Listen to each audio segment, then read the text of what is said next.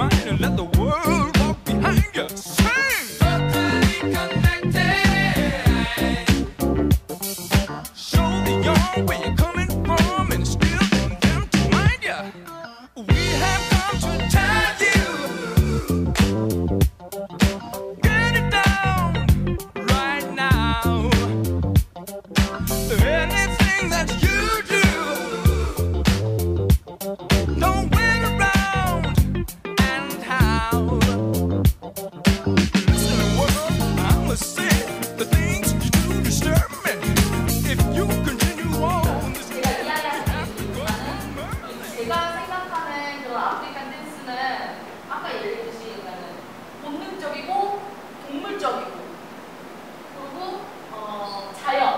그러니까 저 같은 경우에는 이렇게 주변에서 많이 이제 얻었거든요.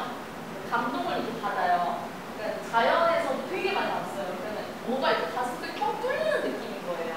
너무 자유로운 거예요. 그 사람들이 그냥 막 추는 거는 뭔가 신내린 느낌도 들고 굉장히 편안해 보이면서도 되게 자유로워